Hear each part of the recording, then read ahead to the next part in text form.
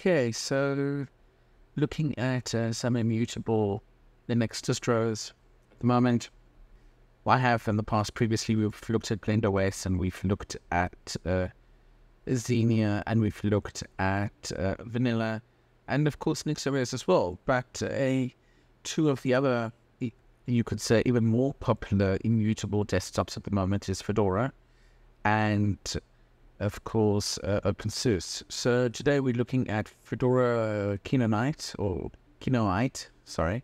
Kinoite is a immutable edition of Fedora, the KDE spin to be precise, and it's all atomic, it's all containerized, so you're installing your stuff again in Flatpaks, and it uses RPM OS tree, has a toolbox, and of course, the idea is that it will continuously keep itself updated, and if there's an issue, you can roll back. And basically, it's exactly the same as Fedora Silverblue, but Silverblue uses desktop. So let's take a look at how to get this thing up and running and installed. So just going to find Fedora. So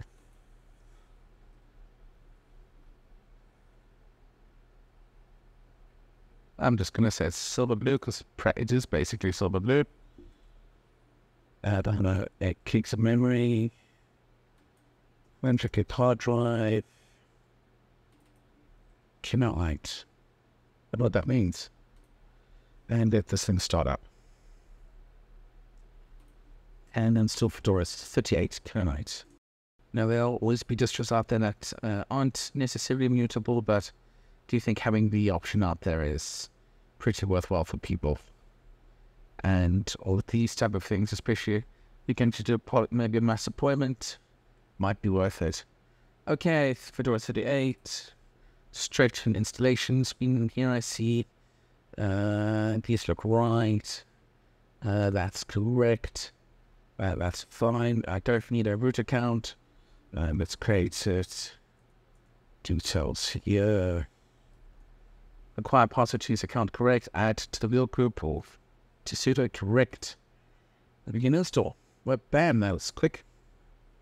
Okay, that's complete. That took about 5 minutes. Distribute it and get this up and running.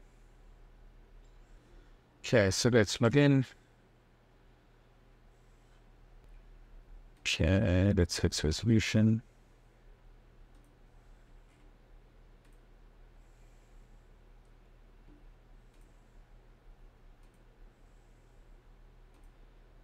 Okay, Kinoite, wayland, and view display.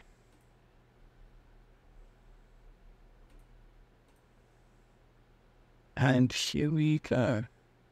And of course, from the outset, it looks like any normal Fedora installation. But let me show you something. If I was, for example, going to do is something that I want to install. So of course, Toolbox is essentially what it does is creates a virtual install of Fedora Linux, basically server edition for your command line tools, or developer tools. So it's kind of like a distro box, essentially. But if I was to on here do a normal DNF, command is not found. So you either can do Toolbox for your application and CLI stuff, kind of like DistroBox. You can do RPM OS tree, which is basically manually installing RPM files into the OS and expand itself out, and it will stay there after doing reboots. And of course, the recommended way to install applications, GUI applications, of course, is Flatpaks. So Toolbox, CLI apps, and developer CLI apps, which installs a virtual, or what, like a virtual environment, basically based on the server, Flatpaks GUI, and RPM OS tree for RPM files that you need. So in this case, of course,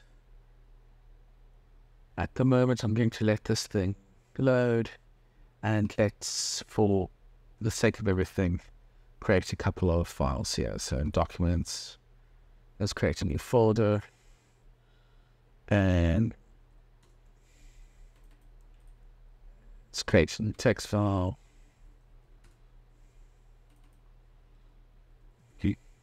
Okay, we have some files here. Cool. And now we want to install an application on here. So firstly, I want to check the settings, and it's got the Fedora Flatpaks repo. You can also add FlatHub as well by clicking Add FlatHub. And thankfully, that sorts itself out. And of course, when this thing updates, it updates it as an image all at once. That's just the way a distro like this works. I want to just check here.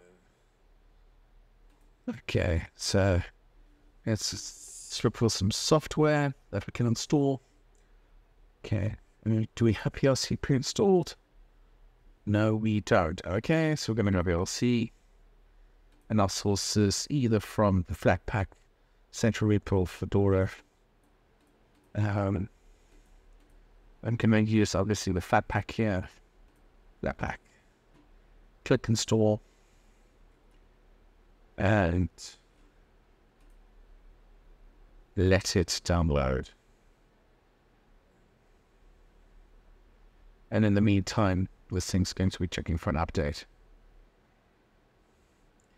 What I am going to do though is I'm going to download a RPM file, Microsoft Edge download. It's just because I want the RPM files. The first thing I can think of, a Linux RPM. Yes.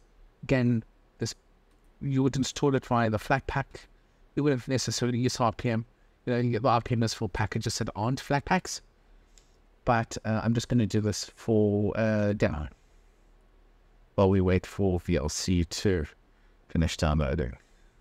Okay, while we wait for everything here, okay, it looks like it has installed VLC. So that's how I want to install something like wget. Right, here we're going to need toolbox with a toolbox create. And it's going to download the latest version because I haven't specified. I'm going to say yes. And it's going to pull this down. Very similar to, as I've already mentioned, DistroBox. Alright, support already be installed. Sudo yes. Install. Go.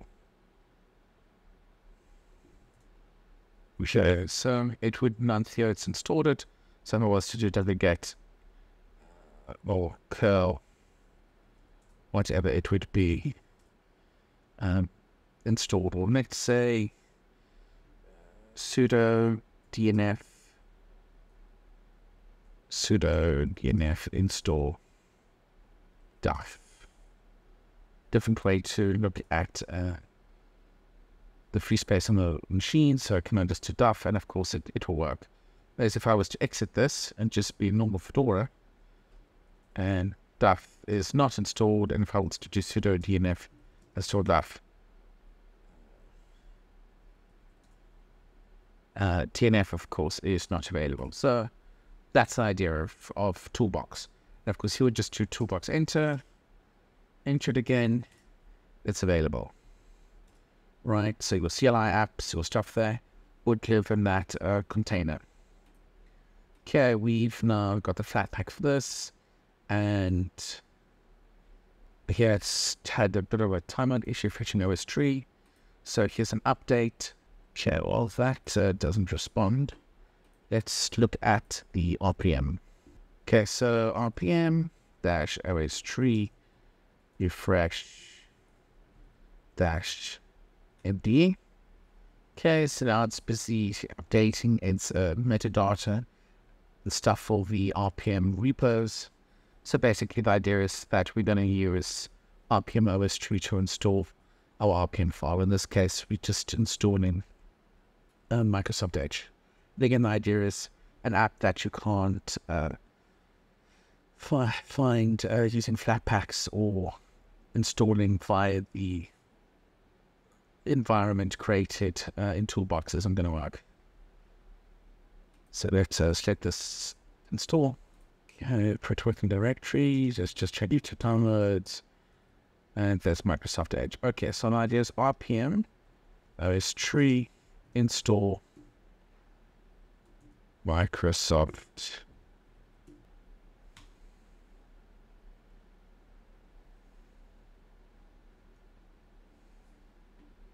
Okay, so it's busy checking out the tree and checking the package out. And now you can see it's committing or writing to the OS tree. So basically it's taking the image and it is writing the file into the image. Okay, so remember, because this is an image, anything you install with RPM OS tree, you're going to have to reboot. So system CTR reboot.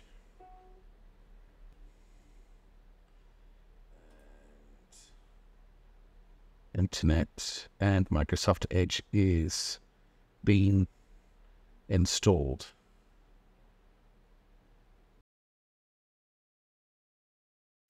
Fetching updates. You can see it wants to update the image from 3.18. Sorry, 38.16. So I say update all. And now, what we're going to do is we're going to let this automatically update. So it's now going to pull down the view image, and I'll resume the video once it's moved a bit more forward. Okay, it's updated the image, so if I go restart now, it should restart and start up from the newly installed Kinoite image. Okay, and you'll see it's updated. So let's open up terminal. Okay. System about. Let's discover.